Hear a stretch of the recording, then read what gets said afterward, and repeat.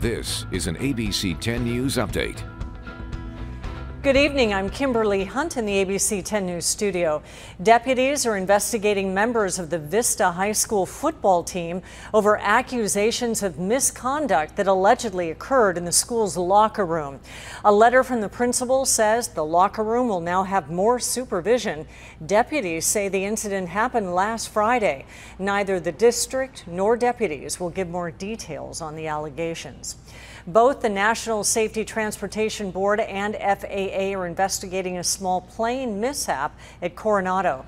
It happened Friday around noon when a Learjet 36 overshot the runway and landed on the beach retaining wall. 2 people were on that plane. Neither had major injuries, but both were taken to the hospital as a precaution. The Navy says the Learjet is a naval contracted plane, but they haven't revealed who was on board.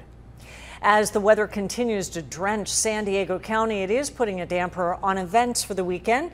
The San Diego Festival of the Arts has been canceled. It was a difficult decision as 175 artists were set to participate and 6,000 people were expected to attend the 2-day event.